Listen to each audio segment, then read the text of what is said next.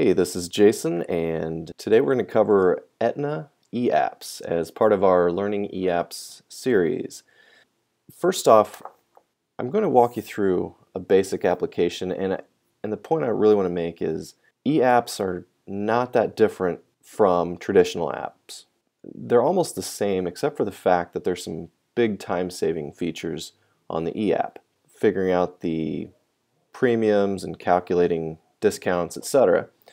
So up here we have applicant initials, and there's a lot of duplicated efforts here. So the eApp is going to speed this up.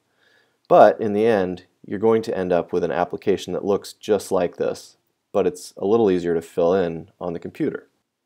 We'll start out on the Aetna homepage, aetnaseniorproducts.com, and as an agent, you're going to click Agents. From here, you'll either log in or register if you don't have an account. Okay, now once you're in, it's right here front and center. Online applications are here. Click to start. So I'm going to click eApp, and that opens up a new window where you have the option to start a new case or view your existing cases. In this example, we're going to start a brand new case, and while it looks different than a paper app, this is going to be quite a bit faster.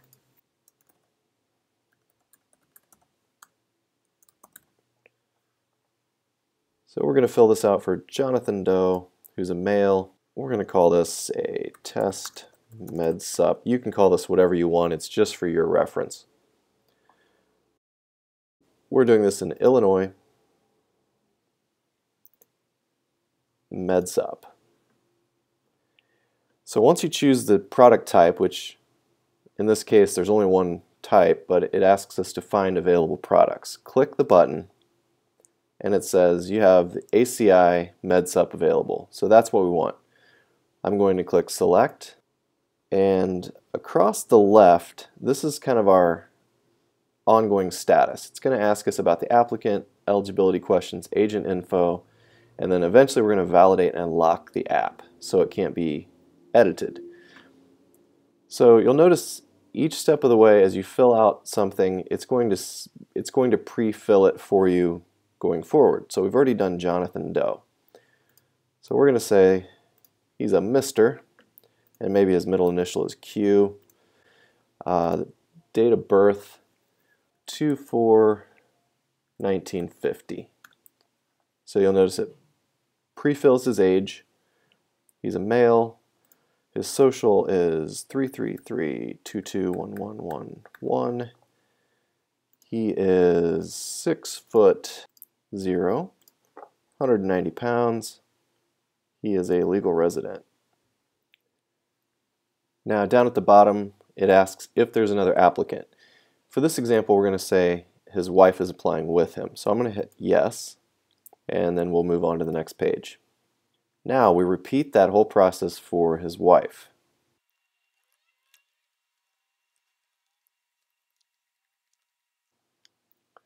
Now I mentioned some time-saving features. Here's one.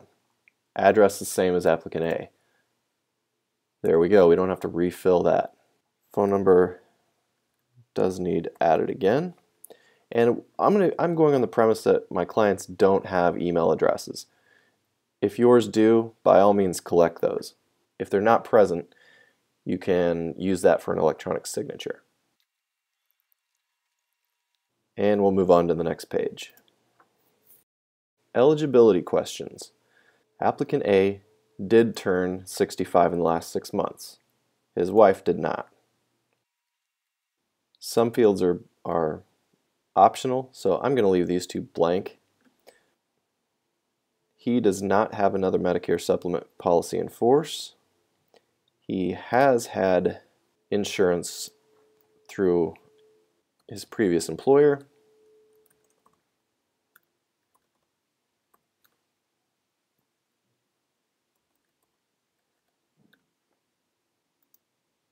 So based on those questions, applicant A qualifies for open enrollment, and his wife did have another policy in force with Blue Cross Blue Shield, and it was a Plan F. She does want to replace hers. Okay, so that tells us she will have to be underwritten. So let's move on to the next page. So here we have the health questions. You'll notice applicant A, since he's open enrollment, does not have to complete those. Applicant B, his wife, does. So if any of these are marked yes, it's going to give us a red text at the bottom that says she does not qualify. So assuming these are no, then she will qualify. So we'll move on to the next page. Same thing here. Move on to the next page again. And here we have a few more questions. Have you been medically diagnosed, treated, or had surgery for a brain, mental, or nervous disorder? No. We'll say no to question 2. Let's say she does take prescriptions. So here, when you click yes, this box appears, and you click here to add any medications.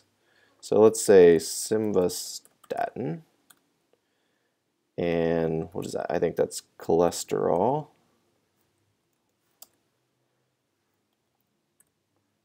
And we'll just save that, and we'll just leave it at that.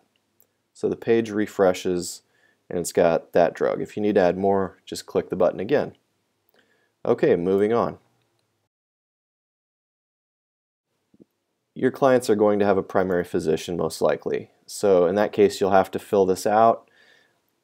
I'm going to skip this to try and keep this short, but just know you'll have to fill in that form. Next up, and you'll see we're getting these green check marks as we go. Okay, so we'll fill in these questions too, and this is going to apply a household discount, if applicable.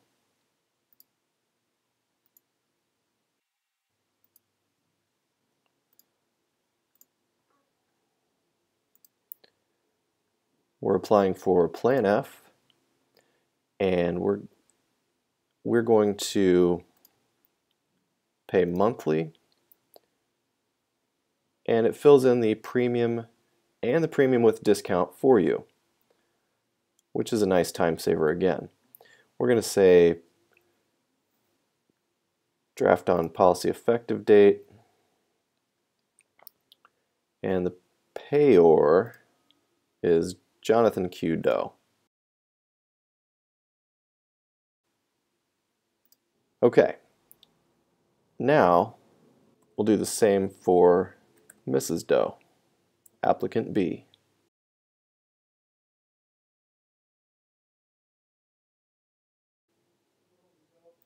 Okay, the reason applicant B is purchasing insurance is same benefits, lower premiums, and click next.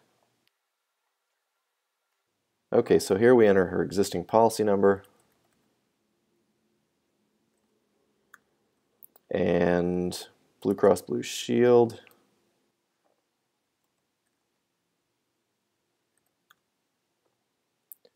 Existing coverage that we're replacing, I'm just going to copy what's in this field and paste it over here. It's all the same.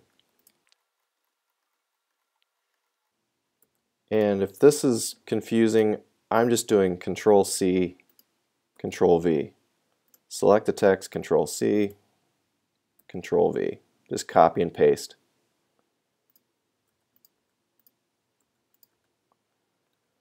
Okay, so all of our yellow fields are complete. We can move on. Okay, now another time-saving feature is you, the agent, the first time you do this, you'll fill this section out and you can click Save to User Profile. And what that means is next time you go to do an e-app, this will be filled automatically.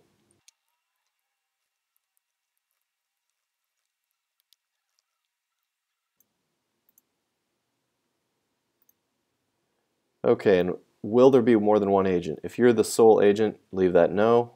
If yes, then you fill in the agent and their writing number. And if you have anything to add here, do it. And we're going to say mail the policy to the husband.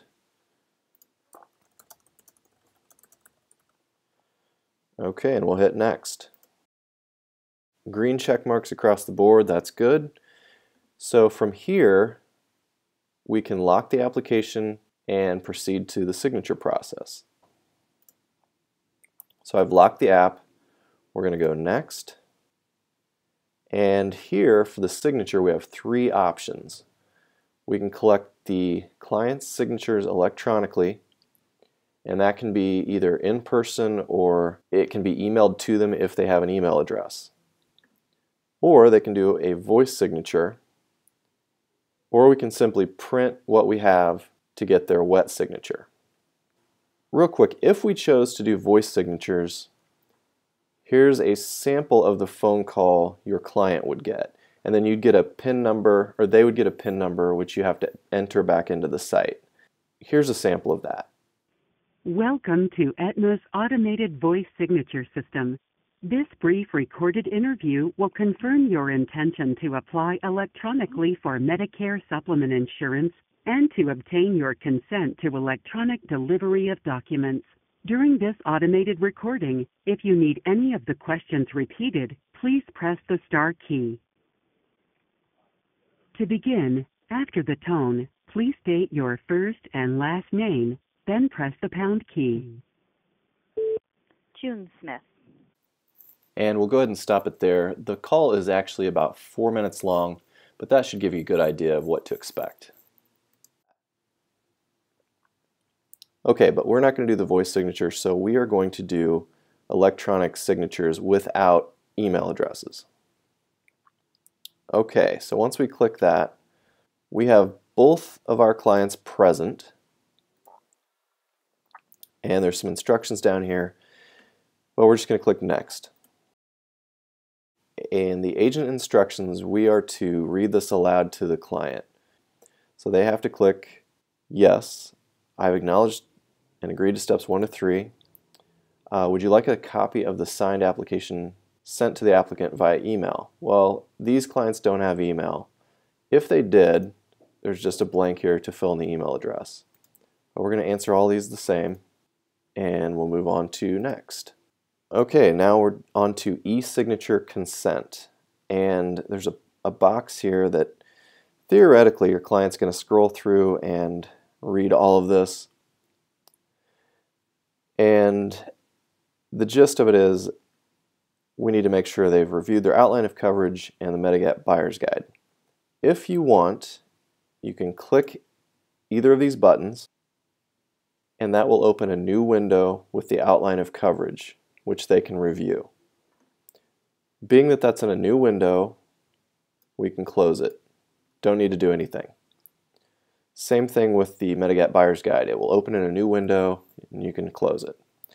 The one you must click in order to get this checkbox to appear is Review Your Application. And this is just like what we were viewing for the paper app. It's just the application pre-filled.